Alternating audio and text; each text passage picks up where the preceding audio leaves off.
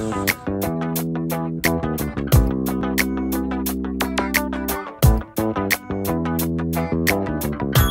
mean, it's the apex of what we do. That's what everyone's goal is, to be competing in March, the NCAA Championships. It's the most electrifying environment there is in our sport.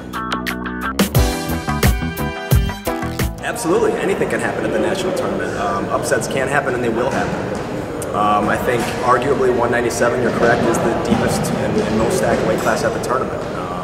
So again, another challenge. I mean, to do something big in that tournament bracket, that tournament alone, let alone the toughest bracket of the tournament, is something special.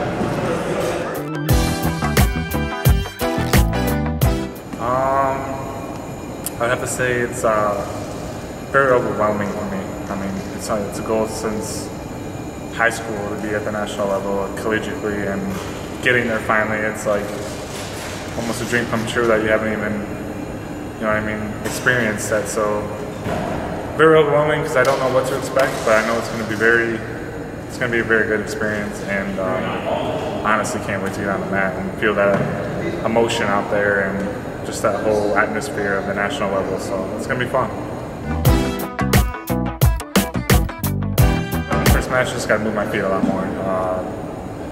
I've obviously progressed this whole season. I'm sure he has too, but I think with my quickness and my footwork, I will be able to counter his attacks and get to my attacks very easily.